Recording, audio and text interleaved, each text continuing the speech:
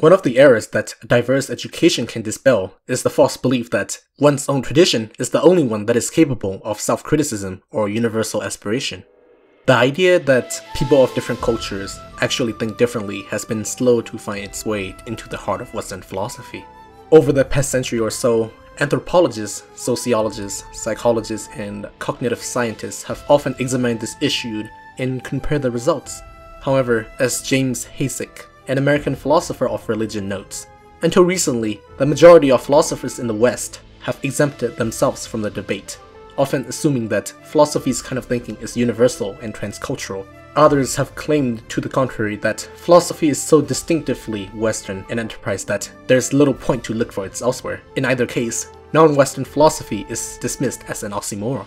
In the article, Philosophy's Paradoxical Parochialism, the Reinvention of Philosophy as Greek, Robert Bernasconi exposes that the dogma that proper philosophy begins in ancient Greece and was developed solely in the Western tradition, something that still largely shapes our philosophy department's curricula in conference programs, was actually first formulated in the late 18th century.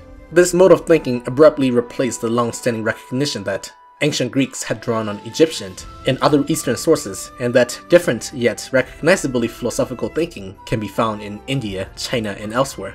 What is one to make, Bernasconi provocatively asks, of the apparent tension between the alleged universality of reason and the fact that its upholders are so intent on localizing its historical instantiation? This is what he calls the paradox of philosophy's parochialism. Simon Critchley, on behalf of continental philosophy, called for a robust philosophical pluralism that recognizes that philosophy has more than one tradition, and those assertions of philosophical exclusivism result at best in parochialism and at worst in intellectual imperialism. This dominant belief has resulted in Japanese studies that have rarely focused specifically on the philosophical dimensions of the culture, typically treating them only in the background or emergence of scholarly works in literature, religion, politics, and intellectual history or the arts. This lack of research and attention impresses people that, compared with other civilizations, Japan has not been very much engaged in philosophical reflection, analysis, and argument. Instead, the romanticized image of Japan is either haiku, Zen gardens, tea ceremony, or anime and manga. Behind those phenomena, however, stands powerful critical traditions of philosophy. So a focus on Japanese philosophy can broaden and deepen not only our understanding of philosophy, but also of Japan. Therefore, in the following series of lecture, I will not only describe the thoughts and ideas developed by Japanese philosophers, but also engage with the issues with which these thinkers struggled.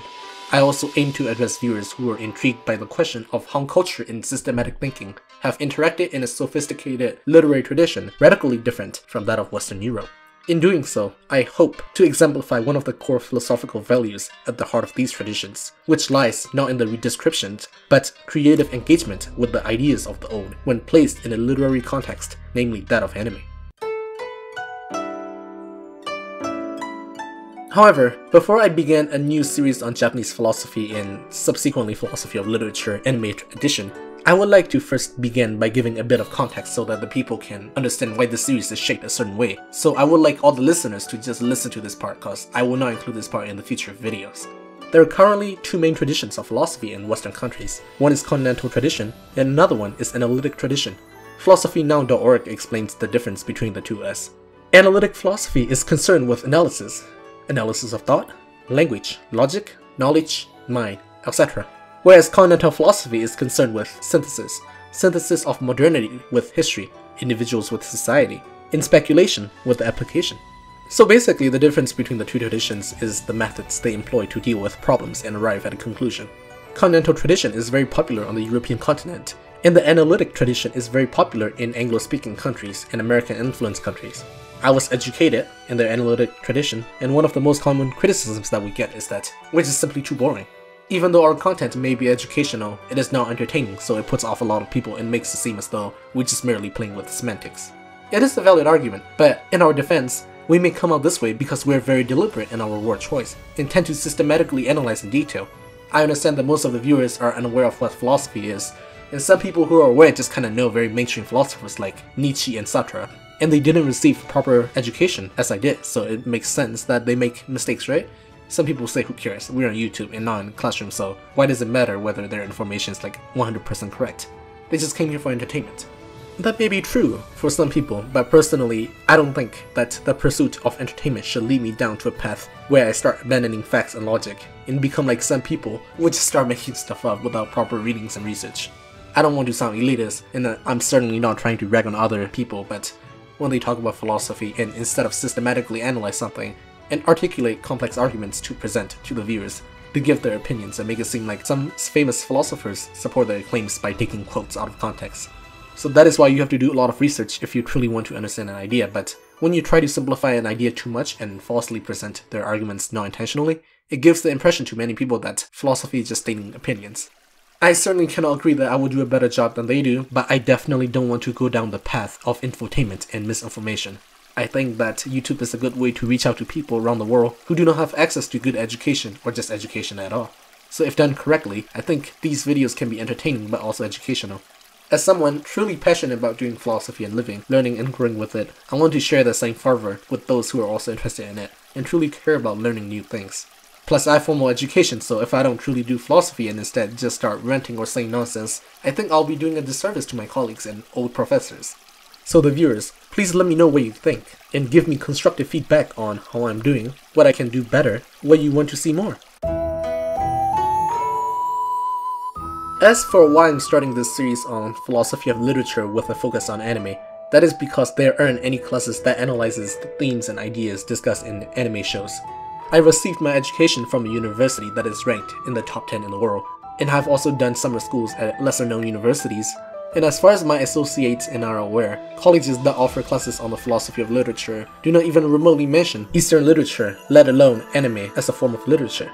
We know there are a lot of trashy animes out there, and the anime genre is still new, but there are also some good ones that don't shy away from some philosophical topics that we have been repeatedly discussing since ancient times. And anime as a medium is consumed by a lot of people around the world, so I think it is a bit silly to be analyzing Shakespeare, whose works we have been reading since we were in the middle school. So what I'm going to do is I'm going to structure the series on philosophy of anime, like the philosophy of literature class that we took in college. I will not format this anime philosophy series like a lecture, but rather make it like a discussion class between the TAs and the students, so it will be more laid back. And your job as a viewer is to watch the series first, before you watch the video, to know what I'm dealing with, because I will not spend half the video giving a summary of the plot. But for the series on Japanese philosophy, I will format it like a lecture, the same way that I've been doing for other videos on the traditions of philosophy. Now let's get back to talking about Japanese philosophy. Japanese and Korean traditions of philosophy, when compared to other Asian traditions, present distinctive features. So in China and India, the two main sources of philosophical inspiration in Asia, there are distinctive sub-schools of philosophy, like how there are various Buddhist schools of philosophy that arose in China and India. However, in Japan, philosophers tend to adopt and adapt the works that have been proposed by different traditions of philosophy from China, India, and Western countries. Instead of division, they're mostly interested in the synthesis of thought into their own context, since they have always been attuned to the intimate relations among culture, ways of thinking, and philosophical worldviews. Japanese philosophers also have not merely approached Western philosophy as a subject of historical and objective interest. Instead, they have taken their own critical stance, making their own adjustments and contributions in light of their own experience and intellectual history, without an alien power forcibly imposing on the country their own religious worldview or philosophical theories. So some say that modern Japanese thinkers have typically filtered so much of Western philosophy through their own modes of thought, aesthetic feeling, and religious experience that great ideas have become transfigured, reoriented, and even radically inverted. Furthermore, they have also acquired skills in analyzing foreign ideas by examining the cultural assumptions behind them to determine their potential implications if they were to be adopted into their own culture. This acquisition can be witnessed in the transcendental view of Western philosophy that is reflected in Robert Carter's exploration of Japanese ethics, which he found to derive from elements of Confucian, Buddhist, and Shinto ethical traditions, but from a Japanese perspective. Japanese philosophers have charted a path toward becoming an ethical being and living an ethical life with a caring attitude toward the world, with a focus on the practice of ethics, in the cultivation of living and being in the world that we are a part of. This feature of Japanese ethics can in fact be found in artistic practices, as Mara Miller, professor of pre-modern Japanese literature, notes. Japanese ethics is concerned with a wider variety of experience and objectives than its Western counterparts. Japanese aesthetics recognizes such experience as mono no aware, or awareness of the poignancy of things. and shibui, the aesthetic quality or astringency. These experiences often involve everyday objects and activities. One's ethical and aesthetic agency is revealed in the way we are and act in the world. Likewise, freedom for the Japanese people isn't freedom from nature, but is in fact an expression of nature. Nature is not only thought of as an object of study, but as a way of life. It is a way in which things, animals, plants, and people are, and freedom is found in the naturalness of our participation in nature. It is in a sense an achievement because one needs to practice being natural by intimately engaging oneself with the everyday world. One becomes responsive to one's surroundings, whether through a spontaneous compassionate act or a spontaneous artistic move by means of actualizing freedom. The Japanese focus on the realization of nature is given a soteriological character in Buddhism and Shinto.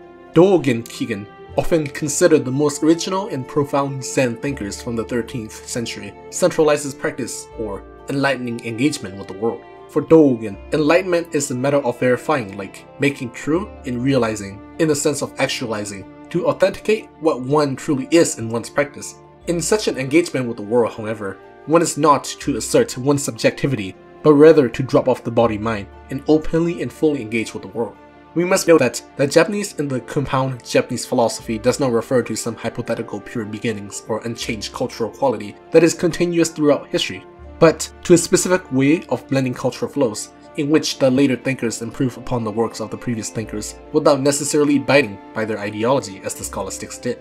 New ideas build on former ideas by expanding, modifying, or even rejecting them, and through this continuous process, schools of thought emerge, and within these schools arises a community of thinkers who may agree or disagree, but always share common ground for it. It is similar to J.L. Austin's arguments about language, responding to arguments from Bertrand Russell, Ludwig Wittgenstein. Similarly, it is the most natural to view that philosophy of Ogyu Sodai is a continuation of Confucian predecessors like Ito Jinsai and Hayashi Lazen. Therefore, in making such an explicit distinction, we should be careful of the labels and should not insist on the distinctiveness of Japanese philosophy, since such essentialization both overgeneralizes certain features and mischaracterizes the respective traditions.